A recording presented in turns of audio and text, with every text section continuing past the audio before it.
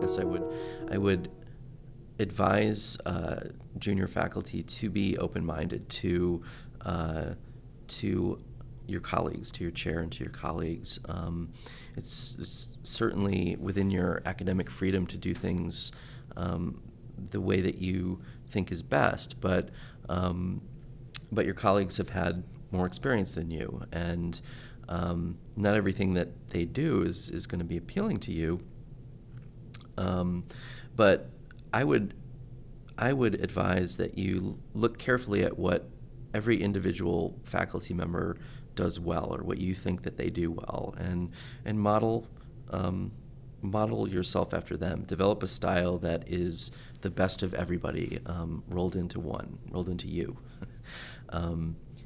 and at the same time maintain some of your own personal identity. This job is very much about balance and trying to find balance between the three major things that we are expected to do, and that is teach, do research, and be a good campus citizen.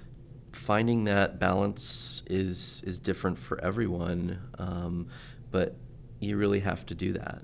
You can't let one thing, let's say teaching, eat up all of your time, because your research and your service and your personal life are going to suffer. And at the end of the day, that is to say, at the end of your probationary period, when you go up for promotion and tenure, you're going to be evaluated on those three things. Did you meet the criteria for research? Was your teaching acceptable or hopefully excellent?